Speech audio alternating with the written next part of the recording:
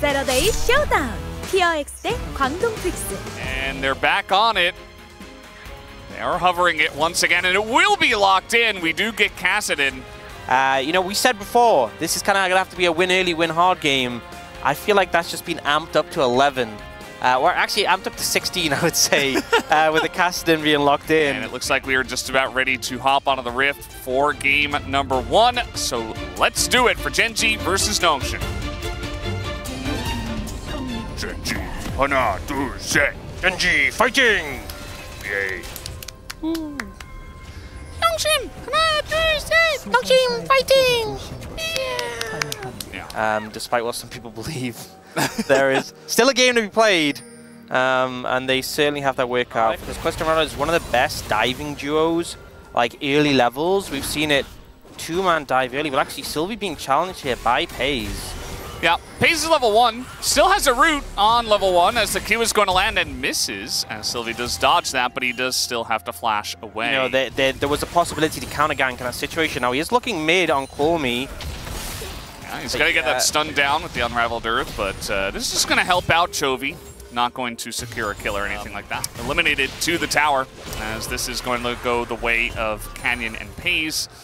But Lehens is not having a fun time, and Sylvie's going to pick up an early Infernal Drake for this comp, which is going to feel very nice. And Nongshim should be pretty happy about their early start in this game.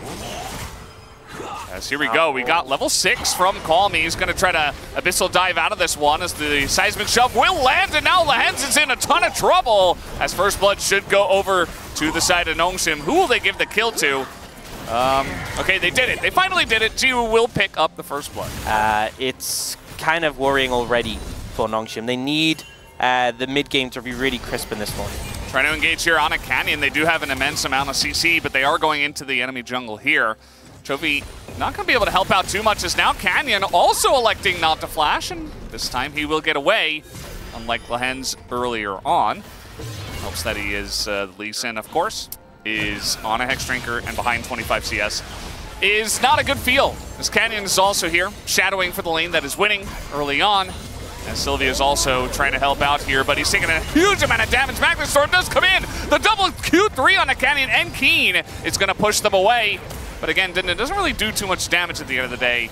It would have been a pretty great play, but it doesn't happen here. Yeah, a little gank from Peter as the ult is going to come through. Lehens taking a huge amount of damage from this Callista, even the Grey Health.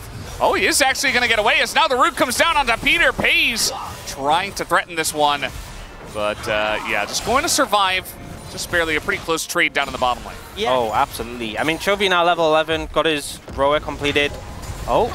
All right, nice little knock-up, but we do have the Devour here as it might be a little bit of trouble here for Lehens, but he's got so many shields with the Senna and the top Kench himself, and he will just survive. And this setup, we have like flanking on flanking, where Chovy's on the bottom side trying to flank, but also Dindin's on the top side trying to flank. They are going to turn onto this one. The Weaver's Wall does come down. Sylvie not finding an engage, though, as Keen with the Equalizer. They're running into the enemy jungle, and the damage from this Equalizer is just gigantic as they are burning them to a crisp. Down will go Canyon, but you can see that Gen.G does have the advantage in this play. So many low health bars on the side of Nongshim as in goes Lehens under the turret. What are you doing, my guy? Maybe just trying to bait them in, and that he will, as Chovy's going to pick up an extra kill on the backside of this fight, and Gen.G should be able to take down the Dragon as well. I mean, what are you going to do? It's like they're invulnerable in some of these fights, and we saw the Magnustorm used just desperately for kind of like a defensive purpose to try to peel, and that's not the angle you're going to look for as Canyon goes in. The Equalizer good once again, burning down Sylvie, and Call Me, look at the damage. It is insane. You can see already the range advantage going pretty well. This is going to be a very nice combo coming in from the side of Nongshim, but do they have the follow-up is always the question. Keen in a lot of trouble as now the Weaver's Wall does come down, and Call Me just going to execute him in front of them. Dindin also on the flank here, as yes, the Dragon will go the way of Gen.G, but see just how far away these guys can survive for, as Canyon's just going to hit the turret and accept his fate. Does not have a safeguard. Might be a bit of a last-ditch effort. Let's see how it does go. They have the Rel at least in terms of looking for flips. And you know what? Gen.G a little bit sluggish to get in here, but finally they do get on top of Call Me in that backline, but the damage is being done here to this Baron. But look at the kick into the Equalizer, and this just to add insult to injury, as Gen.G as a team this time will burn them to a crisp. And that might just be a clean ace if Chovy can catch up to this Renata, which seems quite likely at this point. He's prepped the blade, as there it will be. And there is the ace, as also Chovy, not quite yet level 16, but good enough. Well, Dindin might need it here, as he is trying to hit some sweet spots. The time that he rift walked on top of them, he did hit him. Still going. But, yeah, you're not catching it. It's not happening, guys. It's so ridiculous. It's so. How many did he use there? I didn't actually keep count, but it must have been like 8 or something. Yeah. Well, we're gonna take a look. Okay. Just watch the R cooldown. 3, 4, 5, 6, 7, 8, 9. Oh. We don't get the full count. I think it might have been counting so well. I think it might have been 11. I've been practicing. I think it might have been 11 in total. So I think he used 2 more to get away after that. Well, oh, that equalizer. That is a good amount of poke already onto that back line. Canyon just trying to be zoned away, but yeah, Sylvie doesn't get to play the game, neither does Call Me, as they are just getting the tutorial victory. They're taking out all of the inhibitors. Yeah, kind of death by 1,000 cuts or death by 1,000 rift walks. Yeah, and walks as well. Yeah, and walks. Game, yeah. Footsteps. Yeah, nothing really Nongshim could do from here. Aatrox has looked so incredibly powerful in so many of our games here on 14-4. Not this one. It just looks so sad. You put the chains on the Cassid and he just rift walks out of it. It's like, man, I used to be a champion. I used to matter. He doesn't at this point in time. Poor Aatrox is, yep, they're going to get it done. Chovy just full-time rift walking into the back line as the seismic shove is not going to hit him, and that is going to be the end of the game. Gen.G take down game number 1, and then there was the time they grouped up in mid and kind of got caught out. But at the end of the day, it wasn't a big enough cut. It wasn't a big enough swing in favor of Nongshim to really get them into a controlling position to not allow Gen.G to scale. So what did Gen.G do? They scaled. Much of a advantage for Talia. I honestly think the Ahri benefits more in this matchup, but obviously I'll be happy to take it. And let's do it. This, you know what? Why not? Lock it in. Why not? Just try. Just give it a shot. Yep, there it is. Vayne top. Yeah, they're going to give themselves a good crack at a game number 2. We'll see if that does lead them in the right direction, or if it looks a bit like game number 1, as Vayne top going to hit the rift for the first time this split, as we hop onto it for game number 2. Gen.G, Hana, Dur, set. Gen.G fighting.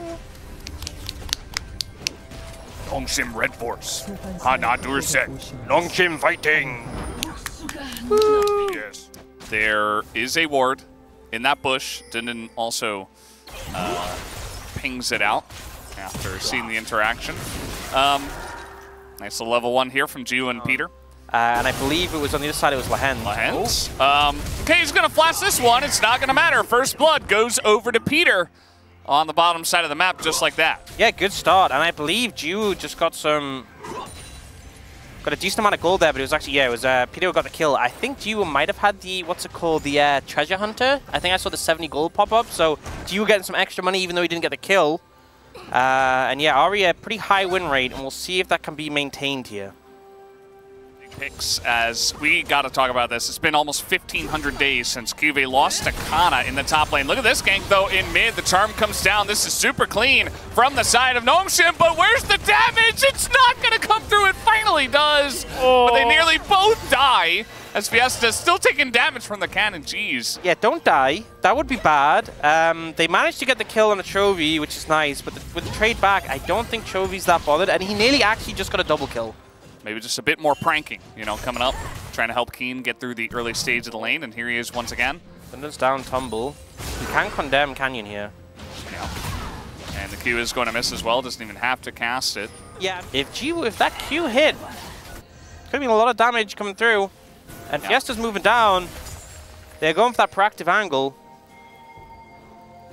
Yeah, and this one is a different situation from game number 1, where Nongshim were getting wrecked in the top lane, and the mid lane was Kassadin. So if you give it to Leah free farm for a little bit to put on some pressure, it's actually probably fine, especially compared to a Kassadin, as once again, trying to make this play happen. The handshake does come through as Canyon is here, but it's still going to be a flash forced away from FaZe, and they're losing a bunch of minion XP and gold here under the turret.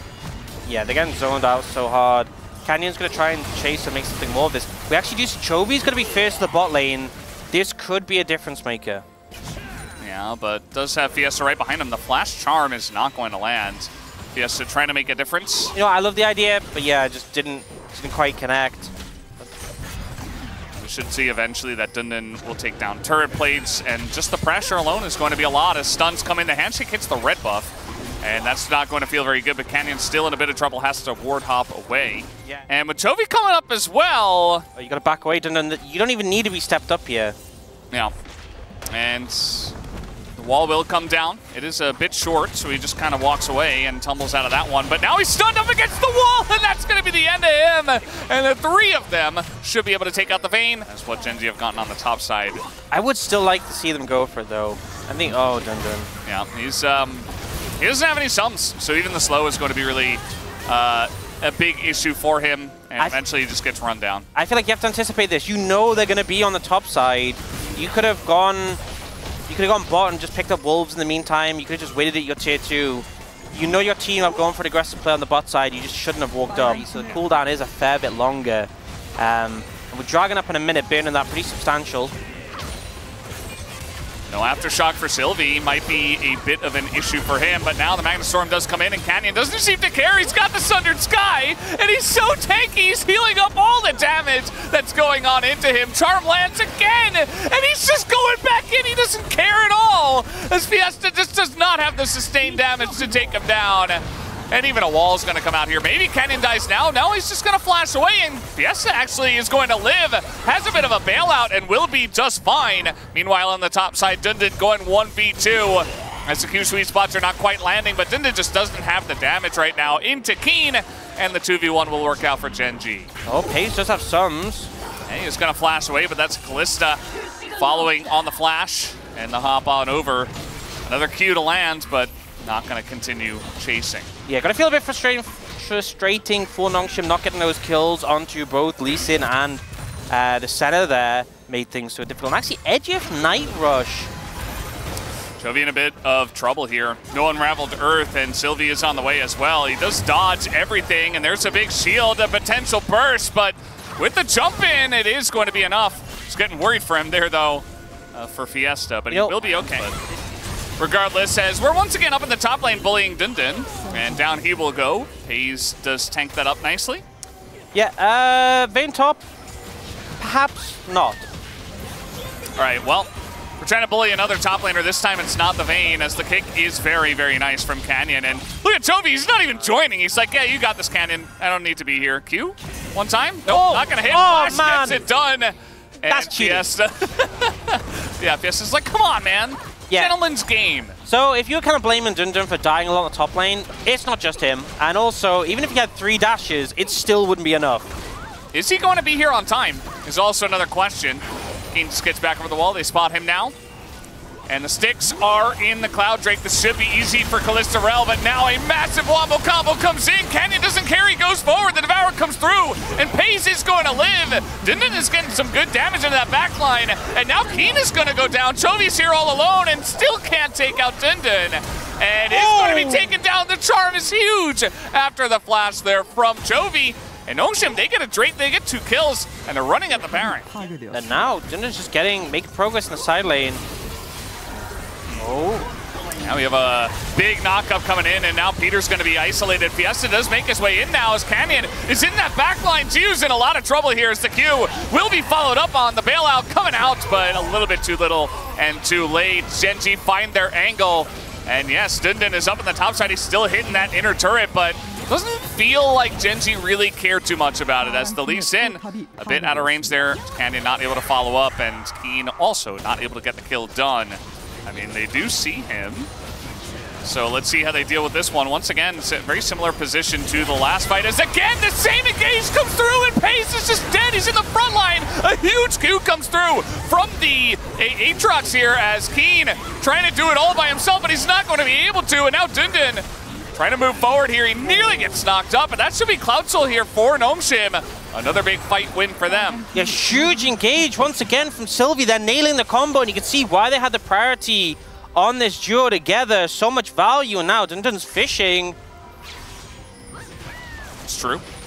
Your range just gets so incredibly large as, oh god, that is just one way to win the team fight as well. As Fiesta's like, well, I'm not even going to bother pressing my buttons. Didn't even look like he had time as it was perfectly timed. All right, the wall's going to come down here as well. Just trying to keep Sylvie out of the pit, it does look like. And let's see if they, yeah, he's not even going to go for it in the 4v5. They're just going to let the Baron go. And now the Q is going to land here down onto Sylvie. He's just trying to hop away and get away from them, but they're on the wrong side of the rift. As Gen G say, okay, cool, you can be behind us. We're just going to push mid. As, yeah, the TP is going to come in. But look at the damage that Sylvia's taken already as he's just going to go down for free. And now they don't have a jungler here. Jiu also having to flash away. The charm is blocked perfectly by Lehens. And Fiesta not able to do anything. Genji sticking true as a 5-man unit. Managing to find that kill on the Sylvie. And the thing is, because we didn't get that setup, time into... Oh... I think he sees you. And they're just stopping the backs here. They're just allowing them to, you know, the teammates to come in. A very nice angle on the kick as Fate's Call will come out. Jiu is desperate on the bailout, but it will not matter. It's Gen G now pushing mid with their Baron buff. And we had, we have an engage from Renata Glass. Kind of unfortunate, but all of our Renatas try to do this. Sylvie trying to get in there, trying to catch them off guard with the counter engage. Not really going to work out. They do get the flash out of Chovy, but it is a free Vayne kill on the backside of this fight as here comes Lehens on the engage, and now Sylvie will be the second one to go down. Penta angle potentially here for Keen as he is on the double. As there it is, triple coming in, and that's going to be a steal from Pays. So no Penta this time around, but it still should be the 2-0 from Gen G. Canyon, he's got a GA. This time he actually can just run at them with no fear in the world. As down will go the Nexus turrets, and down will go Gnome as Gen G do pick up the 2-0 tonight. Oh god, what have I done? I got to get out of here. Yeah. You know, it was pretty even for a lot of the game, and then it just kind of feels on a coin. It's like, okay, well... we win now. Thank you very much, guys. This is Deer for the POG interview translation, joined by Chovy and Canyon on the side of Gen G, who have reached the first 14 wins of spring. Chovy, you now have reached 1,100 POG points. How do you feel? Now I'm the first place in the POG standings, but I don't think there's a big difference between first and second, so I believe that anyone will be able to chase me down for the first place, so I can't let my guard down. And Canyon, how do you feel? Really happy that we're able to keep our place in the standings. In game 1, Chovy, you picked Kassadin into Talia, and it was a pick that could have gotten pressured early. So what led you to pick this bold move? I can't really share exactly why. I can say that it was a good pick because there's a talk within the team. It's a strategy that I cannot leak. So now, a fed Kassadin really turns the game around. What really gave you the control was this next highlight here. Canyon pulls a steal, and Chovy gets 3 kills right here. So can you walk us through what happened here? So the enemy actually got in a really bad position while trying to get Baron. And I think we were able to secure Baron and also clean up after this team fight. Canyon, did you predict that you would steal the Baron? The enemy had Rell Kalista, so I think I was just trying to predict my smite, and I got pretty lucky. So in game 2, the opposing team swapped their mid laner out and selected red side and took top Vayne as their last pick. So did you predict any of these moves? So while playing solo queue, I know how OP top Vayne is, and I told Keen that he should try. I think we're just very aware of how good it is. And so Canyon, what did you consider as an important factor after this draft. I believe that as long as we target down the Vayne, it would be an easy game, and I think that actually worked really well. Yeah, so Canyon, you really focused down and pressured the Vayne, and it looks like your skill distribution against Ahri was on point as well. And as an undefeated Lee Sin player, what is your secret to maintaining your Lee Sin skills? As much as I play a lot of Lee Sin in solo queue, I think I just have to practice Sonic Wave, your Q skills in solo queue, and that's probably how you get better at Lee Sin. And until the middle of game 2, the enemy took every objective, but there was this one moment where you really turned everything around. And Talia pulled an insane seismic shove, so it was at Baron, and I didn't really expect that I would hit anyone, but I knew that they were there, so I got pretty lucky because I was able to hit 2 people. And over numerous games, many see the mid-jungle synergy between you two improve over time. So what are your thoughts on this? Do you feel this firsthand? Personally, even from the beginning, we had really good synergy. It just went really well. And I don't know if I can say that I can feel firsthand that we are improving our synergy. I feel like it does work really well in practice, and on stage, it's always different. So Chovy believes that it has always been there. But what about you, Canyon? I think I agree. Along with Chovy, there are a lot of really good players in our team, so that's probably what enables us to have such good synergy, or what it looks like. So Genji is on an unstoppable momentum, and you have not dropped a single game in round 2, so is an undefeated round 2 something we can look forward to? And we're very determined to win.